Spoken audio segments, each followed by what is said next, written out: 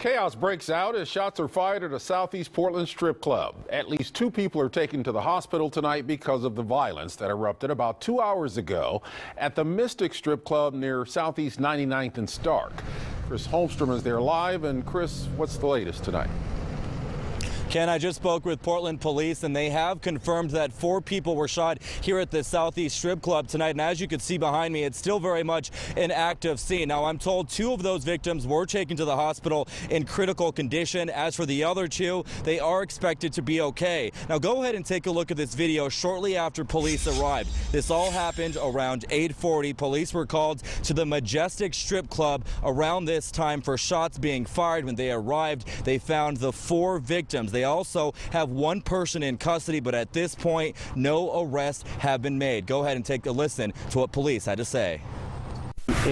There was a lot of activity. It was a really chaotic scene, and it's going to take a while to put together everything that occurred.